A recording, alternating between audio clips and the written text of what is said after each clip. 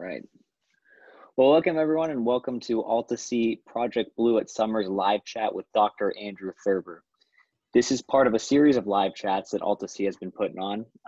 You can find all of the recorded ones and this one once we're done at altasea-project-blue.org. I'll put that link in the chat for everyone. And again, happy 4th of July weekend, and we're very excited to have Dr. Andrew Thurber here with us. He is currently the assistant professor in oceanography and microbiology at Oregon State University. His research focuses on understanding how the ocean works, with particular emphasis on how the ocean systems function as a whole. He's been all over from Hawaii to Antarctica for his research, and today he'll be talking about the fascinating landscape of Antarctica's methane seeps. So Dr. Thurber, thank you so much for joining us, and with that, take it away. Great, thank you very much for having me. I'm really happy to be here, and so just jump right into it.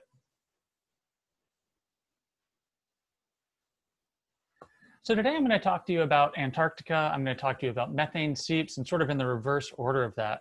But I sort of thought I'd start by taking a step back and talking about sort of why I do what I do. And so I study ecology, I study ocean ecosystems. And when I try to describe sort of what I do, the best way to do that is say, I like to ask questions of the ocean.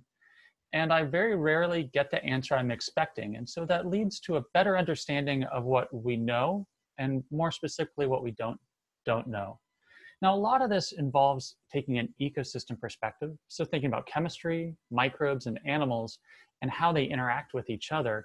And that doesn't just advance our knowledge about those particular groups or the ocean, but we do it to better understand society, and the interaction with the ocean and society, or the earth and society, but also how we can try to manage those resources or the oceans for sustainability. That sustainability can be sustainability of functions of the ocean, a healthy ecosystem, or just an ecosystem that allows the persistence of life. Now, today I'm going to talk to you kind of about happenstance, lucky discoveries. And one of the things I love about my job is I can spend years writing proposals about exactly what I'm going to find when I go out and do research. But usually we find out things that we didn't expect to find out and we didn't know. And I think a lot of this sort of comes down to this quote that I'll steal from The Lord of the Rings, which it describes a lot of research, which is, it's dangerous business, Frodo, going out your door. You step out onto the road, and if you don't keep your feet, there's no knowing where you might be swept off to. And that's really the story that I'm going to tell today through a scientific lens. So two habitats I find completely just intoxicating are methane seep habitats. And this is a frontier of understanding the boundary of the Earth. How does it work? How does the atmosphere work? And how does the ocean fit into that function? The other side of my research that I also just love to study is Antarctica. It's a forefront of discovery also about how the Earth works. And what was really surprising, as I'll develop over today's talk, is that they also interact where, to understand our globe, we really need to understand methane seeps in Antarctica. And right now it's a giant hole in our knowledge of the Earth system. But let's start out by talking about methane seeps, because I think not everybody knows about methane seeps, and I really find them fascinating systems, especially when we try to understand the globe. So discovery in methane seeps actually starts with the discovery of hydrothermal vents. 1977 to 1979, the first hydrothermal vent was discovered. And when we think about things that were found out and discovered but not meant to be discovered, hydrothermal vents are a great example of that. Now, there's an often told tale that scientists went out, they put a sub in the water, and they stumbled across hydrothermal vents not expecting to find them there. That's a nice story, but it's not really true. What really happened was that a multi-institutional group of scientists led by Jack Corliss at Oregon State University went out with a submersible knowing they were going to find hydrothermal vents. Every line of evidence suggested that it was going to be there. In fact, we couldn't balance the heat budget of the planet without having submarine marine hydrothermal springs that were providing energy into the deep ocean. So they knew they were going to find it. What they didn't know was that they were going to find biology there. And here's some images from the paper that describe the first discovery of hydrothermal vents, showing this biological discovery, which not only changed our understanding of the ocean, but also really advanced our understanding of biology itself.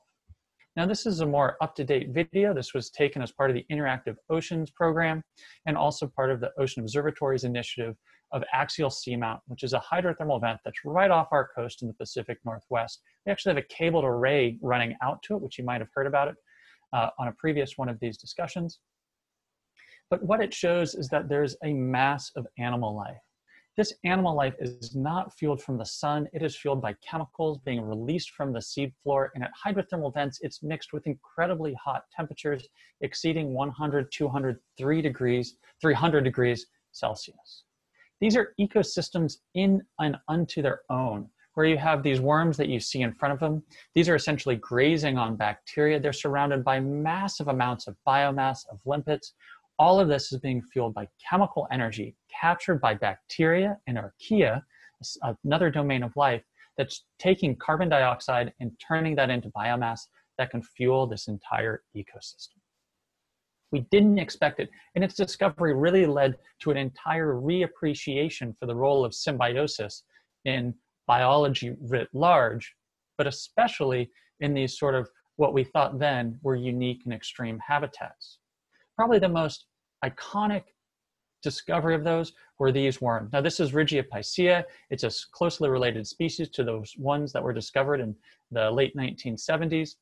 But these are interesting because they have no mouth, they've got no anus, they've got a gut that's been modified into a biochemical reactor for microbes to harness hydrogen sulfide, mix it with oxygen, and create biomass that they can then fuel the worm. So that really changed our understanding, thinking about how the ocean functions. But at that time, it was sort of a one-off. Now, shortly thereafter, 1984, we discovered these habitats called methane seeps. Now, methane seeps, this is imagery taken off the coast of Washington and Oregon, are again areas of incredibly high biomass. They're areas that we didn't know exist, and they're fueled by chemical energy released from the seafloor. The main form of energy that's released is methane. It's modified on its way up, and then it's harnessed by all of these different critters that use that chemical energy to exist in incredibly high abundances. Now, these are intriguing environments for so many reasons. I could talk about it for 7 hours, and I'm not going to. But one of the things that's really interesting about them is they live a long time, and they're also driven by completely different geologic processes. Right now, you're seeing bubbles streaming out of the seafloor. Those are methane mixed with carbon dioxide. And again, incredibly high biomass on the seafloor, which are analogous to hydrothermal vents that were not discovered till a few years later. The other thing I want you to notice from this video, there's a lot of other stuff that's just normal fauna. There was a Dover sole, here's some black cod or sablefish, whatever you want to call them. There's octopods, there's crinoids or feather stars, there's anemones. There's a lot of other critters that are taking advantage of this habitat, and that's also shifting our understanding of the ocean ecosystem. So methane's an interesting gas.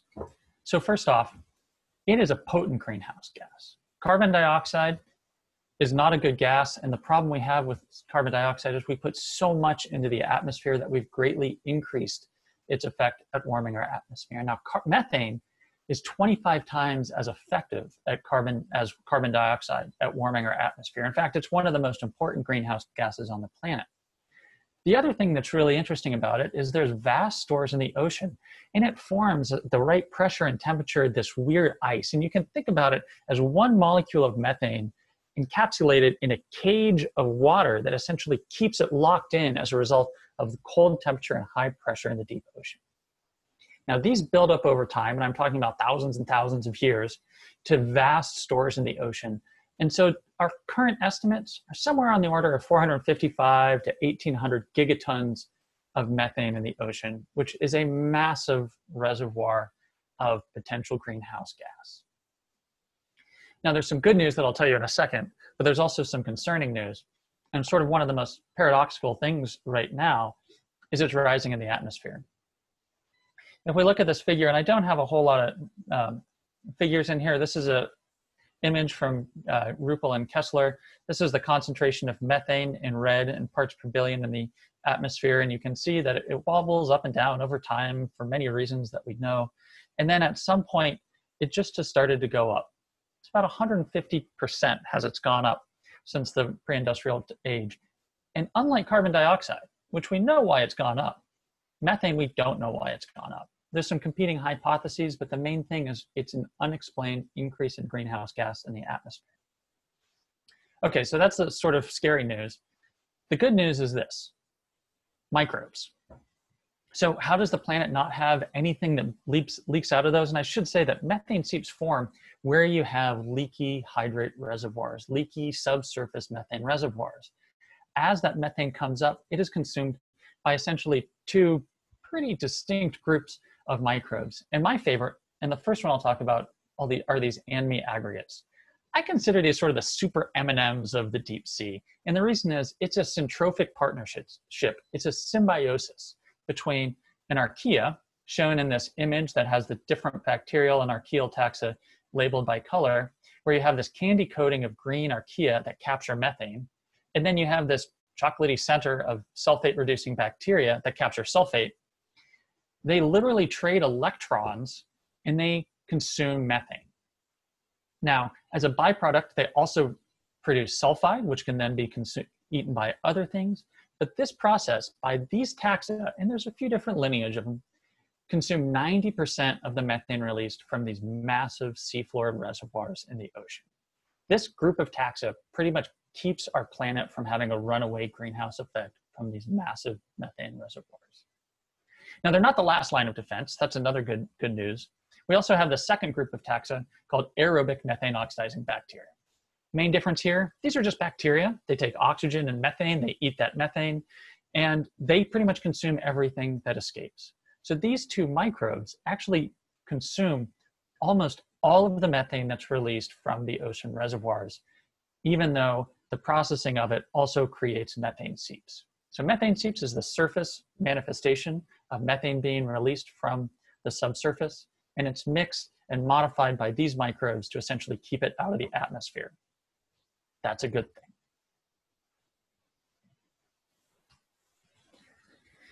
So the different environments that we essentially have created are, we have methane getting released from these vast reservoirs. It's eaten by these ANMI aggregates. And then the sulfide that's produced comes up and it fuels all these different bacteria. And so what this image is, this is an image of what we call a bacterial mat. There's a couple different kinds of bacteria. Some are orange, some are white. Most of them are white because they've got sulfide actually in their filaments. And that's an area that other things can come in and graze. We have clams. These are very similar to the clams you find at hydrothermal vents. They also eat the sulfide that's released as a byproduct of these microbes eating methane. And then we've got these pretty much jack of all trades, these mussels. This is an image taken at 1,000 meters off Costa Rica, so 3,000 feet water depth. It looks like an intertidal zone from the Pacific Northwest coast, but all these mussels are eating sulfide. They'll eat methane directly. And then if there's none of that present, they'll also just sort of get through the lean times by eating phytoplankton, and at vents, they can even eat hydrogen. All of those are done through symbioses, but it's an incredible way to approach. Now, the other thing that I really like to point out in this figure is you see there's rocks everywhere. Those rocks, that's a further byproduct of this reaction. They essentially shift the chemistry in sediment and they create rock. That rock further captures carbon dioxide, keeping it out of our atmosphere, another good thing, but also creates an entirely different habitat where you can see things like fish hiding in the nooks and crannies, little squat lobsters over here. And in other words, they're completely shifting the environment in the deep sea while consuming a greenhouse gas. As you can probably tell, I'm a fan of these methane munching microbes.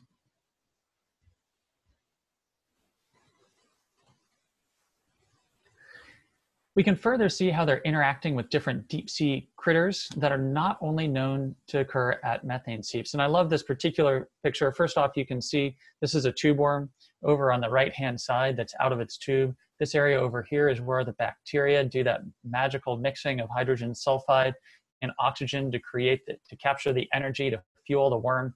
And this particular worm can be 3 meters in length or 9 feet in length and live for more than 200 years.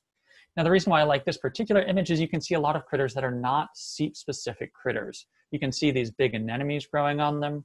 This is one of my favorite deep sea animals, the sea pig, that's sort of roving around this deep sea methane seep, and starts to indicate that these seeps may actually start playing a greater role in the ocean ecosystem. Now, speaking of happenstance and discovery, one of the things we've discovered is that these are far more abundant than we ever thought. And so in 1984, this was the first methane seep discovered. Here's that first hydrothermal vent that was discovered. A few years ago, I updated this. Now all the blue dots are methane seeps, the red dots are hydrothermal vents, and we're really finding them all over the ocean. Since then, technological advances have increased the rate of methane seep discovery exponentially. And I'll tell you just a little tale from my backyard, the Pacific Northwest, and show this particular map. So this is the Pacific Northwest. Here's Vancouver Island, Washington, Oregon, Northern California is down here-ish. And essentially what you can see is each one of these red dots is an area of known methane seepage. We know about 10. Through some specific crews, and especially led by colleagues at NOAA, we've essentially increased that number from 10 to 2,500, and there's more that we just haven't found yet. That's not a story that's unique to the Pacific Northwest. A similar discovery has been made off of the east coast of the US. A similar discovery has been made in New Zealand. There are thousands and thousands of methane seeps. And this particular point really starts to change how we view methane seeps, especially when you think about those previous slides that showed lots of different critters using, essentially aggregating at methane seeps. And that's becoming more important if you don't have 5 or 10, but you have thousands wherever you look. Now, as part of looking at those habitats, at one point, an ROV driven by colleagues, or I should say, employed by colleagues in Canada, stumbled across this particular image. These are all tanner crabs. They're sometimes sold as the deep sea snow crab or just snow crab, and they're a commercially harvested species. They stumbled across thousands of them at a methane seep once. And that too was completely unexpected. Now, my favorite part of the story is actually this next video. Again, this is imagery taken by Oceans Network Canada through collaboration with them. But what it shows is these tanner crabs essentially grazing at a methane seep. These are methane bubbles coming out of the seafloor. And you can see they're rapidly just grazing away on the mud as they do until this particular one actually had that ice made by methane build up on its bottom, kind of like a balloon filling with hydrogen, taking off the seafloor and then dropping it on its head. What this shows is that organisms that are occurring at these methane seeps are also getting energy from the methane seeps. And this becomes much more important if you know of 2,500 instead of 10. And in fact, we've started to do some calculations that methane seeps, especially when combined with hydrothermal vents, although methane seeps due to their high abundance providing more, provide about 10% of all of the energy that goes into the deep sea. And this is an example of how these critters are likely to end up on our dinner table at some point. Also point out, methane's not toxic. These would be totally fine to eat. It's not any sort of human health risk, but essentially expands how methane seeps may influence the ocean ecosystem and society's use of ocean ecosystems. So the discovery of methane seeps led to unexpected biology. We've seen a diversity of those habitats from methane seeps to, from microbial mats to large rocky outcrops. They're abundant. We now know of thousands wherever we look. They're essential fish habitats. We've made some starts towards showing that certain species, Dover sole, black cod, certain deep water species off New Zealand, all are found in increased abundance at methane seeps. And then we're increasingly appreciating that they fuel the oceans. And there's some potential that we can harvest methane from the deep sea to actually be used as fuel by society, although that is a very contentious issue and currently the technology does not exist to do that. However, what I really like about it is that they're also really driven by these methane munching microbes that keep our planet inhabitable. So that was the good part of the story. Why do I not sleep at night, at least when it comes to my scientific research? So there's some budgets we know really well. There's some things that are, the scientific community has invested a lot of time and we've really narrowed it down. There's been a lot of effort invested into the methane budget, but even in the IPCC and the intergovernmental, the panels on climate change, the consensus is we've got a pretty good idea, but we're pretty sure we're just at a starting point about methane. In fact, it's an area that everybody feels is one of those cycles that we need to do more research on, because while we know how much is in the atmosphere, The estimates of how much is in the ocean range greatly and are constantly being revised. And then the amount of methane released from the ocean is also an area that is constantly being revised. Methane is trapped in the ocean in that ice form by cold temperatures of the ocean, and we're warming the ocean. The image on the upper right-hand side shows where we're warming the ocean and by the relative degrees. In some cases, we're seeing multi-degree temperature ranges predicted by the end of the year. Sorry, the end of the century, but in the year 2100 when this map is formed. And even small changes can change essentially the amount of methane being released from them. A very contentious topic that currently, a very recent paper by some colleagues at OSU say is probably not the case, but it's been debated for the last 20 years. There's a chance that massive release of methane had led to or contributed to, and that's what's contentious, the really massive extinction events on our planet, including extinction of 50% of species. So that's a bad thing, whether it's, and it's still an active area of research to figure out to what extent that role happened. And then there's also some things that we really don't know about, and specifically some regions we really don't know about. So the methane cycle, not well constrained, it's changing. It may be really bad if it's released, in addition to just the fact it's an incredibly efficient greenhouse gas. And then also there's some areas we don't know. And that's where we get to start thinking about Antarctica. Now, when most people think about Antarctica, they think about penguins. I love penguins. I'm not going to fault anybody for thinking about penguins. But it's also a great unknown when it comes to the methane cycle and also its general role in the Earth system, because it's integral to the functioning of our Earth, even though it's way down on the bottom. So why should we care about Antarctic methane? First off, nobody knows much about it. The Antarctic continent is estimated to contain somewhere between 4 and 46% of the global marine methane stores. That's a wide-ranging number. I would say neither of those endpoints are correct, but the middle, somewhere in there, is correct. And it means there's massive amounts of methane stored in the Antarctic continent. However, we don't know who eats it. Are the methane-munching microbes there? Are enemies there? We don't know. The Antarctic is warming. Certain parts of it are warming as fast as anywhere else on the planet. And is it going to start releasing its methane? And then even if it does start releasing methane, how quickly can these microbes respond to changing methane in this environment that we don't even know what microbes are there and responsible to it? Now, to add to that sort of intrigue, one of these facets that's just fascinating about these anemones is that they are pretty much the bristlecone pine of the microbial world.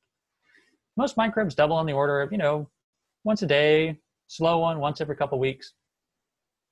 And that'd be a really slow one. These anaerobic methane oxidizing archaeal and bacterial aggregates, the cells double on the order of 6 to 7 months. They do not grow fast. They likely live quite a long time, but they're not what you would want to have a necessary response to a changing greenhouse gas cycle, because it may take a long time. So the other challenge we have with Antarctica is clearly we want to know more about it. This estimate of the amount of methane there was a single study that everybody says we need to do more studies on, but we don't know. But what do we know about other reducing habitats, hydrothermal vents and methane seeps? Well, the first Antarctic vent that really had unique fauna was discovered not that long ago. It was discovered in 2010. The paper came out a few years after that, and it was really interesting. And I'm actually just going to jump to a video that was put on by it, essentially shows what they found there. This was led by Lee Marsh and John Copley from Southampton University. They found these Antarctic polar yeti crabs. It's a third species of yeti crab. They're covered with bacteria, and they were found at very deep depths in a clearly unique hydrothermal vent. Some of these bacteria growing on the yeti crabs are also the kind that can eat methane. And that's one of the insights we have into the Antarctic methane system. There's been 2 found. They were both found on the South Sandwich Islands. I should say the South Sandwich Trench, which is in the Southern Ocean. And what we found is there's a lot of things to discover down there, which is not surprising, consider all of the different discoveries that occur in Antarctica. Things work differently in Antarctica.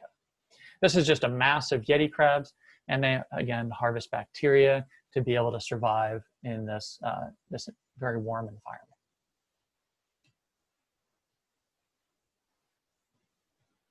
Now, Antarctic methane seeps have been a more challenging story to tell. Now, the first Antarctic methane seep, sort of a traditional methane seep form, was found, essentially discovered and published on in 2009. But the tale is a bit of a sad one because it was found underneath an ice shelf that calved. Researchers came in to see what was present, and they got images, very grainy images of a methane seep habitat. They mounted an entire expedition. They came back, and at that point, the methane seep, for some unknown reason, had turned off. So they got some dead shells. They found one type of anemone that was present there, an anemone 3, but really, it was not a seep that could be studied when active. It provided a little bit of insight, but not as much as we had hoped. Those pictures of clams, those are seep-specific clams, and vent-specific clams that have symbionts that eat sulfide. So we knew it was a seep, but we don't know why. Coming up in later, this paper found in a great abundance of seeps in South Georgia Island, and they found many seeps, as you can see from these bubble flares, and that's an area that we're starting to get much more information, but that's a far cry from the Antarctic continent, which is where those methane reserves are, that again, we know very, very little about what's going on. So Antarctica, I consider a frontier of knowledge. It's an area that we study to understand the entire planet. And it's an area I've been studying for a long time. Now, I guess going on 19 years or something like that, maybe 20 now. This is what most people think about when they see Antarctica, or they think about Antarctica. They either think about penguins or they think about ice.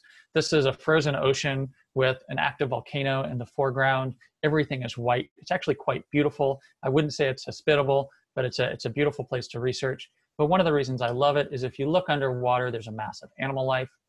There's sponges that are huge here. You can see this is a diver, a normal-sized diver next to this giant sponge. And you can also just look around and see a massive animal life everywhere you look. The marine environment, unlike above ground, is covered with biology. It has diversity. It's completely, almost entirely dominated by invertebrates and microbes, both of which I find intoxicating reasons to study. And yet there's 5 months of darkness, 5 months of light, a month of sunrise, and a month of sunset. Really cool place to study. There's tons of different organisms there. Cnidarians, sea urchins, scallops, sponges, brittle stars, anemones, tube worms, giant sea spiders, and I love them because they can't actually bite you and kill you, even though they're the size of dinner plates.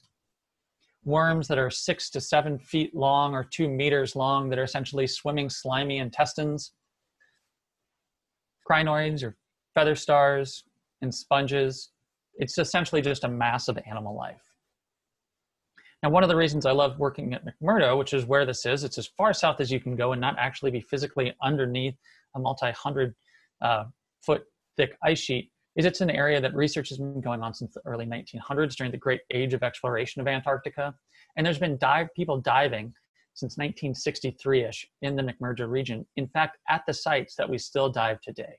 This is some imagery of it. I should say the water is cold at minus 1.8 degrees C, 28 degrees Fahrenheit. These brave souls were wearing wetsuits with very old regulator technology and essentially doing landmark research there. I came along in the age of dry suits. It's actually nowhere near as extreme as it may look. And the reason why I put this slide up is I was down there for a completely different research project. And my master's advisor, I was then a postdoc at the time, was still doing research down there. And she came over to my lab when I was studying worms and was like, hey, you should go look at this area, cinder cones. We've been diving there forever. And all of a sudden there's this waterfall of bacteria, probably something you'd find pretty interesting. So I sort of begrudgingly slipped away from my microscope where I was looking at worms, and I went and dove over the site. This is one of those stories of happenstance where by being there and being lucky, we were able to make a discovery that's been incredibly informative that I think is going to help inform us about the Earth system. So this is what she was talking about. This is the cinder cones, what we now call methane seep. It's shallow. It's only 10 meters or 30 feet deep. And it's this expansive microbial mat. And the minute I jumped in the water, I said, well, this is a big methane seep. It took me a while to actually show that. But this provides the opportunity to actually study the Antarctic methane seep system in a way that we've never been able to, and it's shallow. So rather than having to bring a submersible down, we can simply dive through the ice, get down, and sample a methane-fueled community. Now, this is what the environment normally looks like. This is an area that's been dove on since the 1980s, if not before. And this seep was not there before. Dr. Stacy Kim, who was the one who told me about it, essentially been diving on it every year off and on since for decades. And she was the one that said all of a sudden it showed up. So that also provides a really exciting opportunity that we know when this methane seep formed. So the opportunities that this provides are completely unique because we know exactly when it formed, so we can see how quickly those essentially bristlecone pine critters took to become established. And it's an active methane seep in Antarctica that we can study. And so we sampled it in 2012 and 2016 to essentially see how the community evolved. What do we expect? Well, we expected to see the things that we know should be there. We expected to see these mighty M&Ms of methane-munching microbes. In fact, we expected to see ANME2s because the chemistry is right for it, and we expected to see ANME3s, a different group that are the ones that were found on the Antarctic Peninsula and are also found in the Arctic. As usual, we were completely wrong, and let me walk through what we did find. First off, we sampled it through a couple of years. In the first year, it was a 70-meter long feature that was 1 meter wide. There were no animals in the sediment. That's unique. Sulfide is toxic to a lot of critters. You need to have specific ones that can survive there. There was a weird single-celled protist that was going around eating all the chemoautotrophic microbes. Methane was present, and it was highly sulfidic. The microbial results were completely perplexing, though. We found those aerobic microbes, the ones that are the last line of defense, but we didn't find any anaerobic methane oxidizing archaea, these ANMEs, which normally are 90%, eat 90% of the methane before it can come out. We revisited it in 2016. Actually, we got images from it in 2014, it was still there. And then in 2016, it had shrunk a little bit. There had been one worm that showed up, and then the pattern of the microbes that were there were completely befuddling. ANME1s, which are not supposed to like cold temperature, again, it's -2C, do not like high sulfate. There was high sulfate, were there, so that didn't make any sense. ANME2, the ones that were potentially the right ones, were very rare. At least they were the right kinds that we'd expect there. And then the taxa that are adapted, or we think are adapted to cold temperatures, were not there at all, at least with exhaustive molecular approaches. So that was really surprising based on what we know about the planet elsewhere. The other thing we stumbled upon is if we just swam up to 7 meters depth, or 21 feet, we found a new seep that had formed in that duration between 2012 to 2016. Now this one was more than 25 meters off in the distance. I will tell you, we're diving through an ice hole, and we only swim so far away from the ice hole. And we essentially swam as far as we were willing to swim from the ice hole. And then we said, the seep goes off in the distance, so that's why it's greater than 25 meters depth. As always, the #1 rule of research is make sure you return from research. So we turned back to that dive hole and continued our science. So this image shows these little flux chambers where we can measure how much methane is being released from the seafloor over a given period of time. These were designed by my grad student, who is now a postdoc in New Zealand, Dr. Sarah Seabrook, and they're nice because you can put a bunch of them out and then measure how much methane is being released over time. What we found is that methane was being released continually from these little areas of seepage across the entire feature on the order of about 2 millimoles methane per meter squared per day, which is what a normal methane seep releases. However, it was still releasing it. And we'd expected after all this time, after 5 years of this methane being released, the microbes would have responded. Instead, what we found is that the microbe methane filter had not yet started to actually completely consume the methane being released, which was a significant finding. So in many cases, we found more paradoxical results than we found what we were expecting. We didn't find the type of critter we were expecting, the type of microbe. We didn't find any of the taxa that are known to exist in methane seeps other than the microbes. And those even took 5 years to start to become established, and they were the wrong ones. And that filter is taking a long time to form. So how this has informed our overall understanding of this methane cycle is, first off, things don't respond quick. We're warming the oceans, we're shifting these processes. All the models suggest that we're going to increase the amount of methane being put in the ocean. We now know it takes at least years, if not maybe even decades, to have the microbes adapt to the point where they can consume that methane. Currently, no critters have appeared that we expected to see there, although hopefully at some point we'll get back to see if it's just taken 5 to 10 years to get there. And throughout all of this time, methane's being released into the water column. We don't know if it's making it into the atmosphere, but what we do know is that climate models that do incorporate methane being released as a result of changing reservoirs include them as CO2, just assuming these microbes are going to eat all the methane. We're not so sure that assumption is correct without some sort of time lag. And so hopefully this can help inform future climate models. I'll tell you, there's some things we still don't know. We don't know why it turned on in 2011. It's still a great mystery. And we also don't know whether there was this group of ANMI there that was essential, why the group of ANMI was there that was there, and whether there might be some other taxa that's eating methane there that we don't even know because it's not present in the other regions of the planet that we study. So I'm pretty much done. I've gone over time. I apologize about that. I like to end with this slide because what I hope I've convinced you a little bit about is showing why this political cartoon from the New Yorker from 1980 is maybe not totally correct. It's the people sitting around having some tea and saying, I don't know why, I don't care about the bottom of the ocean, but I don't. And I hope what I've been able to convey to you is that there's reasons that we do need to know what's going on at the bottom of the ocean, but also reasons why it's really important to continue trying to understand what's going on at the bottom of the world in Antarctica and combining those two to better inform our understanding of the Earth system. So with that, here's a quick summary. I don't need to read it. I want to thank 2 graduate students that helped me on this project. They've both now moved on to different things. Dr. Sarah Seabrook and Dr. Rory Welsh. Sarah is now a deep sea ecologist in New Zealand, and Rory is actually fighting disease at the Center of Disease Control in Atlanta, trying to keep America healthy. Funding was provided by the National Science Foundation as well as NOAA Ocean Exploration and Research, which essentially means this is taxpayer-funded research, so I would like to thank you for supporting this research. And with that, I'm happy to take any questions. Awesome. Well, thank you so much, Dr. Thurber. This was awesome. And I guess we'll get right into it. We got some questions to ask. Ryan asks about, are there any plans to study, oh, just went away. Are there any plans to study the same methane seeps in 2020 or in the near future? And do you have any anticipations for how they've evolved since 2016? So that's a great question. We don't have funding right now to go down and continue to research. We've actually sort of paused on seeking funding because we think it's going to take 10 years for these seeps to be fully developed. And so we're going to start putting in proposals to get down there to see what's happened in the time since 2016.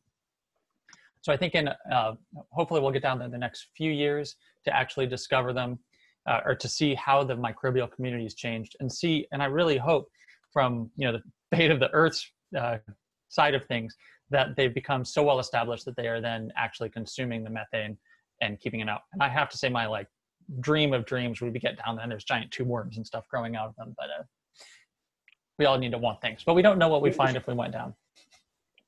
So I had a question about the tube worms and those kind of things. So you said that they're not, you didn't expect to find any animals you found down there. Are you finding the same animals at each methane seep, or are they all different animals at different locations? If that makes sense. Yeah, that totally makes sense. So we are trying to expand our understanding of what species are found at different locations. And one of the things that discovering 2,500 new seeps has provided is it allows us to look at how different seeps are. And so we have a general idea of what type of critters we should find at a given methane seep. But I'll have to tell you, when we started diving below 1,000 meters off the coast of Oregon and Washington, we started finding those tube worms. And we hadn't known of any tube worms. There was a couple in Monterey and maybe a little bush off British Columbia. But now, most of the times we dive below 1,000 meters, we discover an environment that a group of species that we didn't know was present off our coast. We don't know why we don't find them at 600 meters off our coast. There's plenty of good habitat they should live in, and yet they don't. So we have general ideas what we should find. We don't always know what species we'll find. But also I'll say that anytime we go down there, we often find things that we were not expecting, and that can help expand our understanding of global biodiversity and things like that. Antarctic methane seeps, I think if we found a good active deep sea methane seep, who knows what we would find there. It'd be really exciting. Yeah, that's interesting. So then we have a question from Ken. And Ken asked, do we know where the most methane comes out of the ocean to atmosphere? And is there any technology to capture it and either sequester it or use it for example, natural gas, turning it into carbon or plastics? So we have areas that we know more methane comes out than others. And sort of the greater direction that I think in general science is going is being concerned about shallower areas. And one of the reasons there, again, is physics is on our side. Something that's released from a bubble that's released from 1,000 meters, which will go straight up to the surface. As it actually goes up, the methane inside that bubble is sucked outside of that bubble just simply because of the gas differential. And it replaces the methane in the bubble with carbon dioxide. So carbon dioxide is getting out of the atmosphere, but it's not methane, and that's a better thing. However, as you go shallower and shallower and shallower, there's less time for that to happen, and there's a greater chance of methane to come out.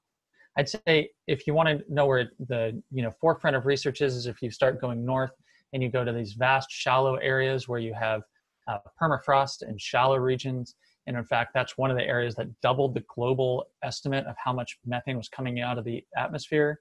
Shallow areas, you don't have a deep water column that can suck the methane out of the water column, out of the bubble. In addition, you don't have as much time for the microbes to eat that methane before it can become in contact with the atmosphere, because when it comes in contact with the atmosphere, it'll then get released. As to whether or not you can turn it into plastics or capture it, I think that's a future thing that we should be thinking about. Right now, one of the challenges is that there's a lot of different aspects of the methane story, especially the biggest ways to make impacts on methane are places that are somewhat easier to constrain: wetlands, rice paddies, agricultural use, cows, things like that. So the idea of capturing methane is a great idea, and it can be deployed in other terrestrial lands that we know are incredibly important emission sources of methane prior to being applied in marine environments. Gotcha. All right. Nancy has a question, and she asks, with respect to the regular organisms that also use methane seeps, can stable isotope analysis be used to determine the proportion of their diet they get from methane-fueled food chains versus regular food chains? So that was a very informed question, Nancy, and hi. So one of the things we can use to look at methane getting into food webs is this really great tool that methane that comes out of the seafloor has a very skewed ratio of carbon-13 to carbon-12. In general, there's about 1% carbon-13 of carbon-12 in the atmosphere, and yet enzymes can be very selective for one versus the other. And in fact, the microbes that make methane, and that's an entirely different side of the story, preferentially use carbon-12.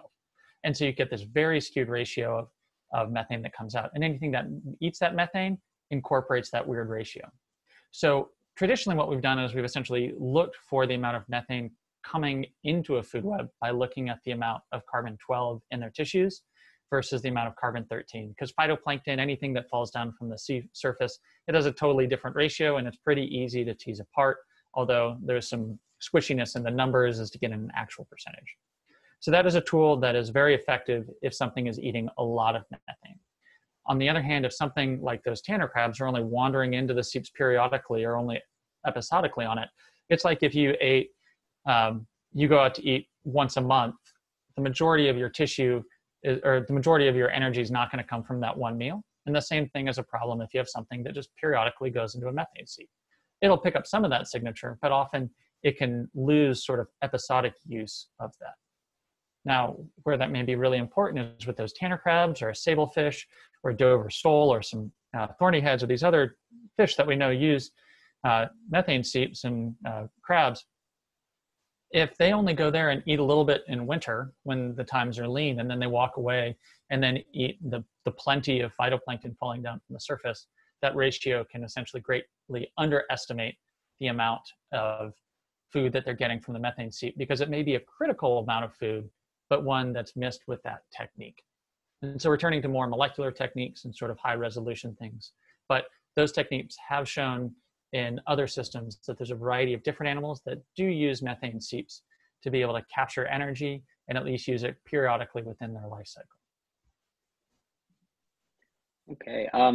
Kiefer asks, because you were talking about the crabs earlier and how they were the same that you might find in commercial selling. Is seafood in danger by this? And what area of places to get seafood would it be the worst at? So first off, I'll say no, seafood is not in danger from this at all. Methane seeps are not a toxic environment for us. This is a zero concern of where you should get your seafood from. In fact, these methane seeps are probably helping to support fish stocks to make these fisheries more sustainable rather than less sustainable where they exist. So as a consumer and as an informed scientist, I would say you should have zero concern about getting food that at one point in its life actually got energy from a methane seep. And more importantly, what we need to do as a scientific community is get a better understanding of what fish stocks are actually benefiting from methane seeps, so we can make sure they're just included in management decisions, so we have healthy fish stocks and healthy fisheries going forward into the future. Right on. So seafood is still safe. That's good. That's good news. Seafood is safe. And I'll also say that one of the things I found exciting is, a lot of the fish actually come from the same water depths that we get methane, that we sample methane seeps. So these are not just sort of like super weird things that are down way deep in the deep sea, but fishing is actively fishing at depths where methane seeps are. So there's likely much more of an interaction that we don't know about, and we're increasing our understanding of. So you mentioned that we're fishing at that level. So methane seeps don't have to be just really deep in the ocean. They can be, what's the shallowest we found them? So you can find them in certain areas in the intertidal zone, so out on the shore, and they go down. We found them in trenches to 6,000 meters, so all ocean depths. We find there's a sweet spot for them at about 600 meters or 1,800 feet. That's about where the upper edge of hydrates sit. And so anything shallower than that, there's no hydrates, and so the hydrates don't keep the methane trapped. And so we see this sort of sweet spot between, 500 and 700 meters water depth. But then we found them at 2,000 meters, 6,000 meters, sort of all over the place, and definitely way up shallow. Wow, that's crazy. I would have figured they were much deeper than that. That's fun. So you've traveled from Hawaii to Antarctica. That's two different separate climates. This is kind of just a random question, but what's your favorite place that you've done research at, and why? So they're all so good. So I love working in Antarctica, and specifically at McMurdo Station. And the reason why it is it's sort of Disneyland for scientists, where you get to eat, sleep, science. Like you wake up, you science, somebody makes you food, you do science, and then you do some more science, and you can get out and you can really focus. And yet there's also a huge infrastructure there of people to support the research enterprise. And that makes it incredibly efficient for scientists to actually make significant progress in a short period of time, in addition to the ability to dive there and manipulate research is remarkable. The people that you meet there, the people that support the research there, are just amazing to talk to, different walks of life. And so it's also just this weird sort of microcosm of people that it's wonderful to interact with as well. So that's one of my favorite places. Every time I go in the deep sea, whether it's remotely sticking instrument there or going down in a submersible, is also just a very special experience, because you get to experience a part of the planet that nobody else has seen. And so those are sort of weird juxtapositions. I love Antarctica because you can get so much research done. And also it has the unique opportunity of, in general, when you're looking at animals there, you know what they are. So they've been studied since, for over 100 years. They have species names. That's a great thing. You go in the deep sea, pretty much there's a lot of the stuff that you find is new, and it just becomes a challenge of trying to identify what you're looking at rather than answer the ecosystem questions. And so those are both awesome. It's great to find new species, but at the same time, it's also to have part of your life where you at least can put a name on that sea urchin you just picked up. That's awesome. Now you said that Antarctica, the water there is pretty darn cold. Do people, this might be a rookie question, but do people stay there year round researching, or is it on a, like, I think I read that you were there for 7 months. Is it like on that kind of period of time? So there's, so it's not a naive question or an unknown question. So people are at the station all year. The vast majority of science occurs in about a 7-month window. I've never been down for more than, I think, 3 months at a time. But pretty much for the Antarctic window, it shuts down to keeping the station heated, running, getting it ready for the science season, because the reason why that station is there is support of science. And there are science projects that go up. They release meteorological weather balloons. They keep infrastructure running that allows data to be coming off. And so there's a lot of projects like that. However, during what we call main body, which is when all the scientists go down in general, it really goes from a station of a couple hundred people to over 1,000 people. So it's like this weird little frontier town down there. That's when the diving occurs. Most of the diving occurs. A lot of the glaciology occurs. There's also people at South Pole. That's a very small community during the winter. There's also people at a variety of different research bases supported both by the US as well as other countries. And they go down to, 10, 16 people for the entire winter. Diving in general shuts down at McMurdo. There have been diving projects that have gone on over winter in McMurdo. The ice conditions become more challenging at that particular time. However, as you go farther north, there have been more winter-long projects that have included people diving throughout the winter, because the ice is a different beast. So it comes and goes as you're on the peninsula, rather than being essentially socked in from the vast majority of the year in McMurdo. Interesting. That's cool. All right, we got another question just came in from Ryan. He asks, you mentioned that grad students that helped you out. How do you generally organize your research projects with grad students or colleagues? Oh, that is it's a challenging one. So, one of my jobs is to train the next generation of scientists. And so I put a lot of emphasis into trying to get grad students in the field and to experience the environments that they're studying in. It's the first step of the scientific method is to observe. And I think that getting people in the environment to actually observe it is critical to having leaders who can then form questions about the Earth moving forward. And you don't get that same experience if you're not there. So I try to have a field forward lab where students get into the field, they get to experience the environment, and they get to essentially learn how to shape the future of research. Interacting with colleagues is totally dependent on the colleague. Some are super easy to interact with and advance research, and just like any other personal interaction in any sort of work environment, it's completely different for different people. Some people you can essentially periodically overlap with every once in a while and both do great do synergistic projects. Others you need to interact with on a much more common basis. So there is no good answer to that.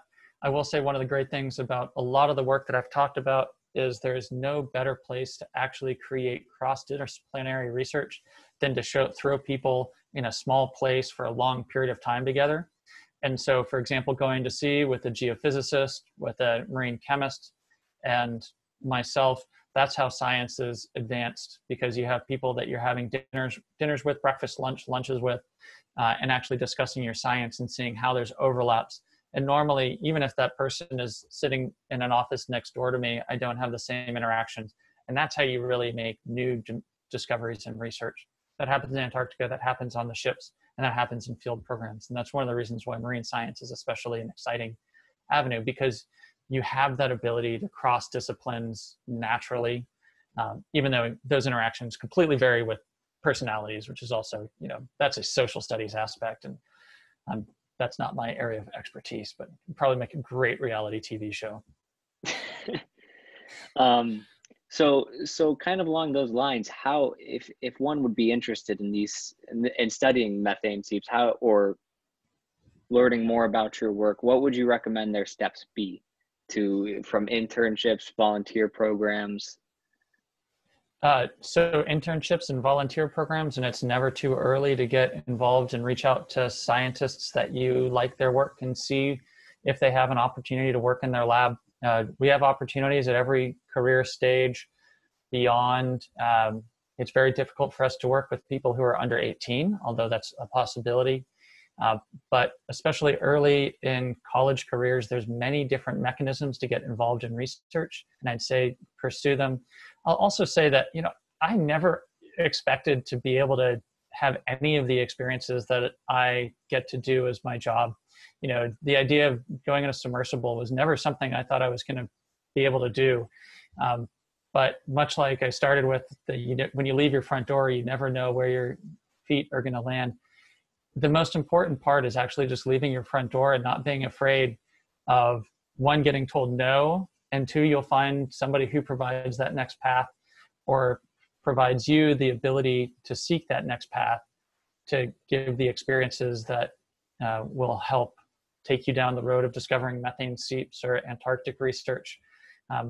And I have to say that what I found most enjoyable in my career is I never thought I'd study methane seeps, nor really the Antarctic or any of these other things. And that's where the path has taken me. So don't be afraid to seek your dreams. And, when that new path shows up, don't be afraid to take it, as well as pursue those through contacting scientists, reading about these environments, and observing the world around you. I think that's the only way that science can really go forward. Awesome. Thank you so much. I think that about wraps it up. We're running out of time here. So I just want to thank you again. It's been awesome. We had a lot of questions come in, and everyone learned a lot today. And if you want to find this later, we'll have a recording up shortly at altasea-project-blue.org. And you can find us on all our social channels at Altasea. And again, thank you so much, Dr. Andrew Thurber. It's been a pleasure. Well, thank you very much for the opportunity, and thank you everybody for listening in, and have a great July 4th weekend. Yeah. Happy 4th of July, everyone.